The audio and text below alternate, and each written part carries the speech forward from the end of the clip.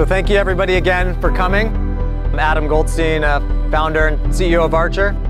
Today you're going to get to see Maker fly. Maker was never intended to be commercialized. It's an experimental aircraft that was used for certification testbed with the FAA, used to prove out some of our core technologies. And Midnight is the product we are commercializing. So Midnight will be a piloted plus 4 passenger vehicle.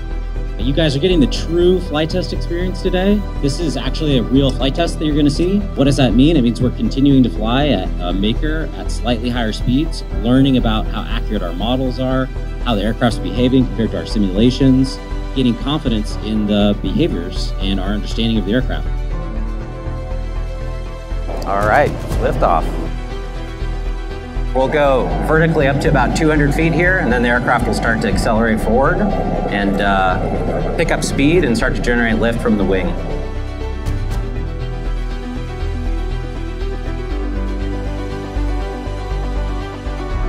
So Maker's hitting about 50 knots now. We're going to see it accelerate out to about 70 knots.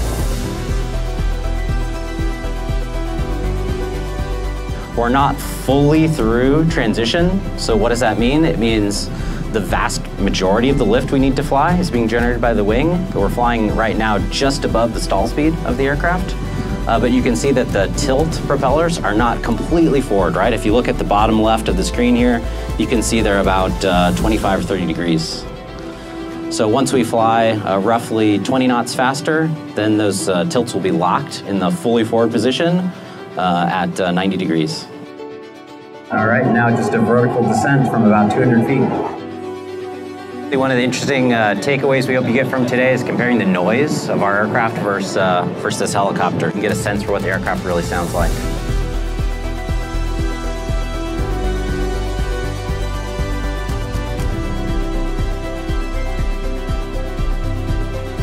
Nice, a perfect touchdown. Hopefully you enjoyed that, and thank you everyone for coming.